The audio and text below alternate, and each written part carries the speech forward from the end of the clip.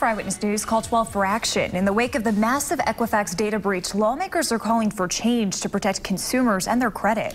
Eyewitness News consumer reporter Susan Campbell explains. Today, I spoke with Congressman Jim Langevin and Senator Sheldon Whitehouse.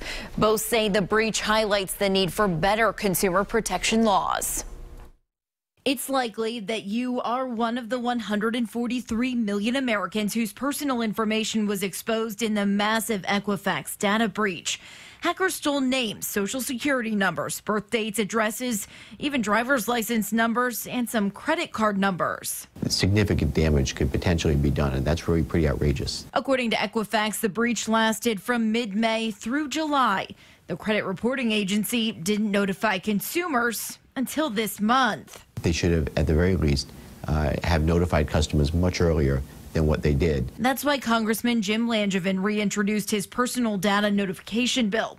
It would require companies to notify consumers within 30 days of discovering a breach. The sooner customers know about this, the more vigilant and proactive they can be at helping to protect themselves, so we can hopefully prevent any further damage from being done. Well, it's been a wake-up call, I think, for America. Senator Sheldon Whitehouse is also backing legislation that would protect consumers' credit by allowing people to correct errors and by requiring data brokers like Equifax to improve privacy and security policies. I hope that the size and scope of this failure gets Congress's attention and that we are able to move in a big bipartisan way to give consumers better rights in this area. If we can't do it after Equifax, then that's a real problem. Senator Whitehouse is also backing legislation that would prohibit employers from considering a job applicant's credit report. In a statement, Equifax said its internal investigation into the data breach is ongoing and that the company is working closely with the FBI.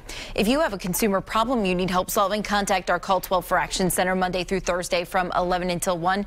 Our hotline is 228-1850. I'm Susan Campbell, Eyewitness News.